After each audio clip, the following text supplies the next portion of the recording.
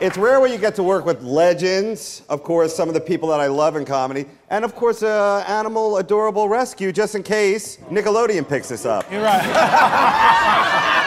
Can he smell laughter? What's up, boy? Can I just say one thing right now? Yes, sir. This woman, to me, and many others, is a hero. And by that I mean she went on... Come on, Glenn. She went on the radio at a time when the atmosphere in this country was repellent and loathsome and uncivil, and she brought an incredible amount of intelligence, dedication, research, wit, and passion, rarely heard on the radio, and she stuck to her guns. She was vilified by the right. I can't think of a more important person to have on your show than... And before you applaud, Thank you. And she's fun. fucking funny. Yeah, and she's Fucking funny too. Hey, Paul, who brought the loop for this stroke fest you're putting on tonight? He had a great show, that After Hours. Insomnia, yeah, it was a great show. Oh, come on, Bill. You're acting like you don't know. Who are you, Mark Twain? You know what's going on. What the hell is happening yonder? What the? Come on. You son of a bitch. If I could get over there, I'll be there in 20 minutes. He's gonna beat me with a slave. Hey, you know, Belzer, now, I don't intend this as an You can't insult. hurt me, babe. Okay, but you kind of look like George Burns with AIDS. Oh, wow. That's not an insult. Not appreciate a, that. the only time Paul has a funny bone in his body is when I fuck him in the ass. But Yeah! aside from that, This is like great 80s comedy, fucking balls to the wall. Yeah, this is good. This is how it used to be.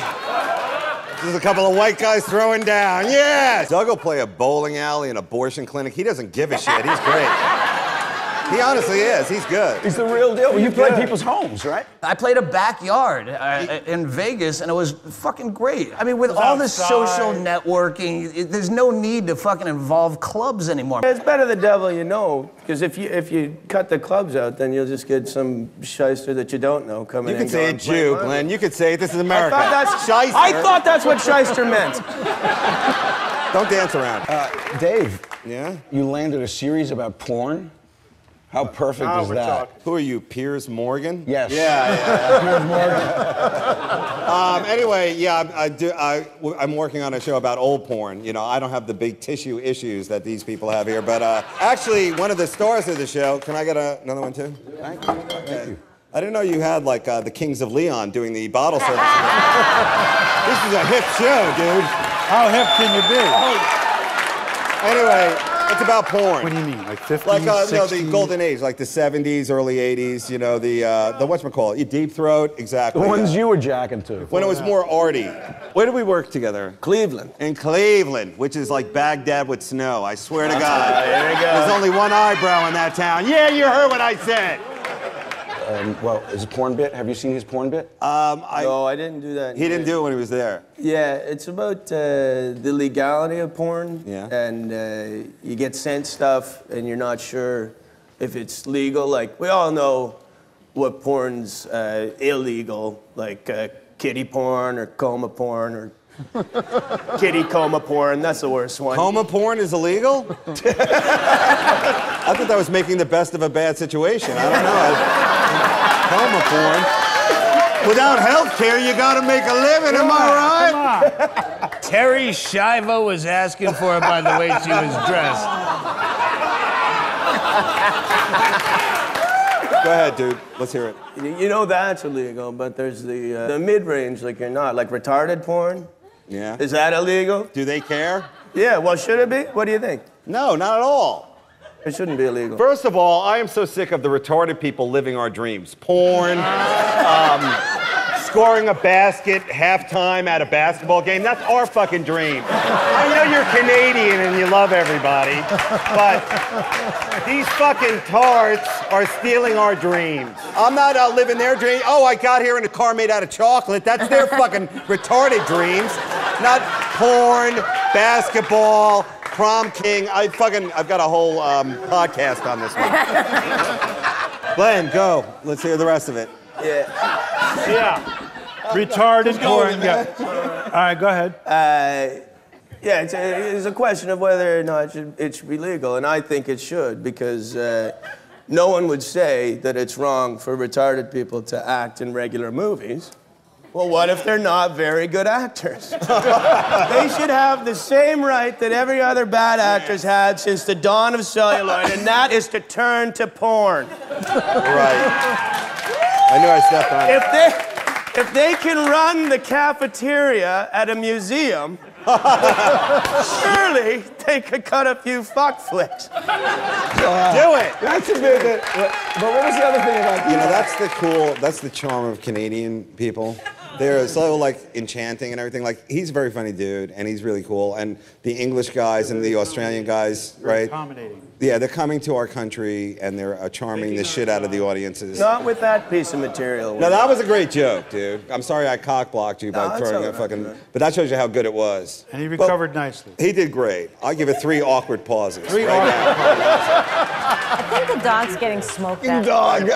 The conch. Look at that, huh? Their noses are so powerful. I know. think it's too much smoke for We'll a get 'em dog out of here. nose. There's too much smoke for a dog. They lick their own ass. Come on. I mean, honestly. See, that's the problem, like, you know, animal rescue and stuff like that. Now, this is really inappropriate, so you guys can groan if you want, but, like, are you involved in animal rescue? You are. All right, well, let me just say this. We've rescued more animals than Jews during the Holocaust. Now, it's a true fact. It's a true fact. It's wrong, but it's true. A lot of the crowd are thinking, maybe if the Jews were more helpful and could find bombs and, you know, predict earthquakes like dogs, they would have lived. That's where I was going. Paul, what do you think? That would have been one of the cutest trainfuls of puppies, though. I'm right. I could put a puppy on a train. That's just wrong. Even the dog liked it. Look at him, that Jew-hating motherfucker. Don't let Emily. Yeah. Oh. What? That was Why? gay. That was gay with a side of fag. That was the gayest. Oh, you used to use me as a punchline. Yes, I did. Give us some Paul Provenza punchline. Well, I used him as an example of bad 80s comedy. Oh. Well, I didn't know him. At the end of the 80s, there were so many, just every fucking comic that you knew their name, but you didn't know why, and they all kind of... So I used Paul Provenza as... Only because it was an alliteration, PP. It wasn't him personally. Right. It was a funny name. But he was one of those... So you could have said like Alan Havey or... No, Havey's great. Provenza people knew. Havey's amazing. I love Havey. Yeah, Havey's a fucking genius. Are you still performing stand-up? I mean, I know I've seen you do benefits I and actually things. performed last Saturday night. I work with a band. Yeah. Oh. I do. What? No way. Really? Come on. No, you don't. Belzer, really? What did I do wrong? No, I mean, I always remember you as like the fucking take it but to the don't crowd you- guy. Yeah, no, but I was brought up on full service performers, impressions, singing, falling down, working the Entertainers, audience. all-around entertainers. Yeah, so I felt like I had to be full service. Janeane and I were on an island together. That's right. We were on an island in 1992. Oh, this is a cool story. We did a comedy special.